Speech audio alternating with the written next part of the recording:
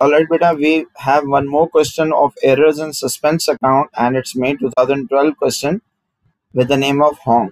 Haung's income statement showed a draft profit for the year. What is draft profit? Beta, draft profit is a profit which has some of the errors that needs to be fixed, that needs to be corrected. After completion of the income statement, following errors were discovered. What we need to do, beta, we need to make journal entries. Journal entries, beta, needs to be made in the general journal. Okay, journal also known as the journal. Now there are four entries that needs to be corrected. In the first entry, we have purchased the goods on credit from Taka. 4,000 have been omitted from the books. So we have completely omitted to make the entry. We haven't made the debit entry or the credit entry. Now it's time to make the entry. Whenever we buy goods on credit, better purchase account would be debited. And if the purchase is being debited, the name of the supplier would be credited, that is Taka. Purchase debit and supplier account would be credited. So this is basically error of omission. We have not yet been required to write narratives, and if we have required to write narrative, we just need to write to correct error of omission. We just need to write to correct and the name of the error. Now goods sold to on credit to Nolan. Nolan is our correct customer, have been posted to the account of North. So basically we have mistakenly written some other customer's account in the name of some other customer's account. The correct customer was Nolan, but we in error debited to the account of North. And why am I assuming we have debited? Because normally the customer would be debit and sales would be credit.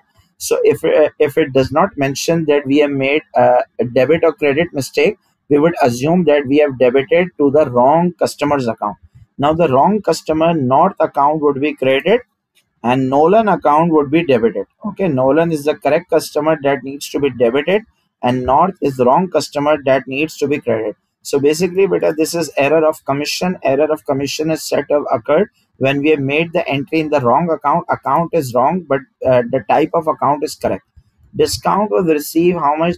3,050 have been debited to discount received. So basically, beta, discount received need to be credited because it's an income. But what we have done, we have wrongly debited the discount received. Now, if we credit the discount received once, so the wrongly made entry would be credited, but the discount that have been received from suppliers would not have been recorded yet. So it's easy to correct it by making entry with the double amount. Now, whenever we have made the debit or credit entry, it's a reversal entry, and it needs to be corrected by making the entry with the double amount. So instead of crediting discount received by 3050, we would be crediting it by 6100. Discount received would be credited by 6100, and suspense would be debited by how much? 6100. So this would be known as discount received. And finally, beta, a debt of 375 owing by Long. Long is our customer, and it has been irrecoverable because it has been very long that he has not paid us the amount. So it is now ultimately bankrupt. No entries have been made in the book, so it's we need to record the irrecoverable debt. So irrecoverable debt is an expense that needs to be debited, and the customer's account name is Long. Long's account need to be credited. Okay, so we cannot wait any longer for him to pay us the amount due.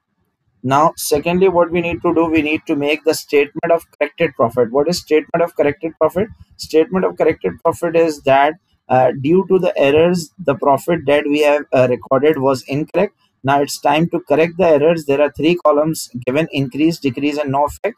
We just need to see whether because of correcting this error, the profit would increase or decrease. Okay, let us see one by one errors correction, and we need to see whether the profit would increase or decrease. Now firstly, beta, purchase account is being debited. Whenever the purchase would increase, so our cost of sale would increase, and if the cost of sale would increase, then the profit would be decrease.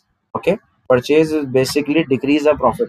Secondly, beta, Nolan and North are both our customers, and customers are debtors, and this would be recorded in a SOFP and not in the income statement.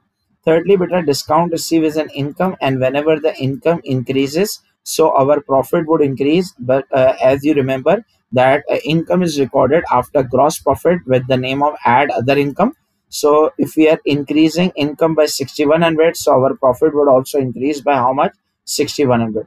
Now in the second entry, as it would not affect profit, we also need to write here No effect. We cannot leave it blank. And thirdly, discount received with an income. Income would increase our profit by how much? 6100 with the amount that we have made the correcting entry. This is the correct amount. And lastly, beta, irrecoverable debt, it is an expense, and expenses, whenever expense would increase, our profit would go down. So bad debt or irrecoverable debt would decrease our profit. Now, as you can see, profit is being increased by how much? 6100, and it has been decreased by 4375. So we need to net out off to see whether the increase is more or decrease is more. Now, as you can see, increase is more than decrease. So there is a net increase of how much? 1725. What we need to do, we need to add the 1725 in this draft profit in order to calculate the corrected or revised profit. So this is beta how we calculate, how we made statement of corrected profit. And lastly, we have some other requirements in this question as well, and these are relating to accounting concept we have studied previously: prudence, matching, and as such money measurement. Let us see. Hong is considering number of possible action when preparing his future income statement. They are considering these three options. State in each of the three above which accounting concept would be broken if Hong implemented his proposal. In each case, give a reason for your answer. So in the first error that we have done, we have charging the income statement with the total cost of non-current asset purchase in the year. So for example, if we have purchased an air conditioner beta for maybe $10,000 and this or maybe $1,000, so this air conditioner, if it has a life of 4 years, so therefore this air conditioner shouldn't be recorded as an expense in the first year alone, but instead it would be recorded as a non-current asset, and it would be depreciated for a period of 4 years. Why? Because we are getting the benefit from the air conditioner for number of years, that is 4 years. So therefore the cost of the air conditioner should be charged to income statement over a period of 4 years. But what we did here, we just charged the income statement with the total cost in the first year. So basically, which concept we are violating here? Beta, we are violating matching concept. And what does matching concept states? Beta, matching concept states that that an asset should be taken over to the income statement over number of years. So the number of years are basically the life of the asset, the number of years through which we are going to take the benefit of that asset over its useful life. Okay, so this is basically a depreciation. This is matching concept.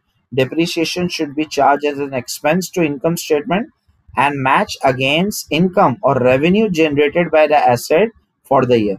Okay, so if the our air conditioner is benefiting us for 4 years, so the air conditioner cost 1000 should be spread over 4 years. And if it's a straight line, that every year $250 of the asset should be depreciated as an expense, and every year our net book value would go down by $250. Okay, recording the value of the increased skill of the workforce as an income. So our staff is now highly skilled, and what we are doing, we are recording the skill of the workforce as an income. So which accounting concept it is violated? But there is an accounting concept with the name of money measurement. And money measurement concept basically states that in accounts, only those items or those transactions can be recorded which have a monetary value attached to them. Okay, and if any asset does not have, or any transaction does not have a monetary value attached to it, that cannot be recorded in the account. So beta, here we are recording the skill of the workforce. We cannot actually measure the skill of the workforce, and there can be two reasons. Firstly, we are not sure that how much skill the employee has acquired, and secondly, this employee is not our slave. Okay, they can leave our organization whenever they wish. Okay, so therefore we cannot record them as a income or asset for the year. Okay, income for the year or asset in the SFP. So money measurement concept states that in accounts we can only record transactions that have a financial or monetary value. Only items with a monetary value are recorded in the financial statement. This is basically money measurement concept. Sorry. And thirdly, the third concept, let us see. Third error, what we have done, we have changed the method of depreciation to be used for each non-current asset to reflect current market value.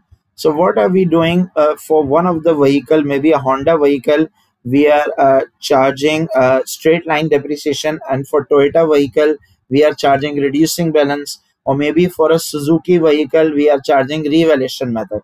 So is this allowed? No, it's not allowed, beta. Whichever method you use should be used for the entire class of assets. Yes, we can do that.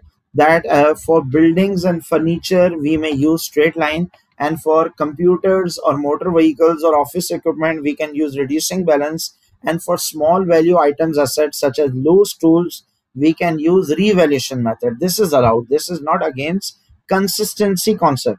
Okay, consistency concept says that whenever we are applying a method to one asset, so all of the assets in that category or in that class should be charged with equal depreciation. Okay, so all of the vehicles will be charged maybe with the reducing balance, and all of the furniture or building should be used depreciated using straight line, and all of the tools or small value items should be depreciated using revaluation.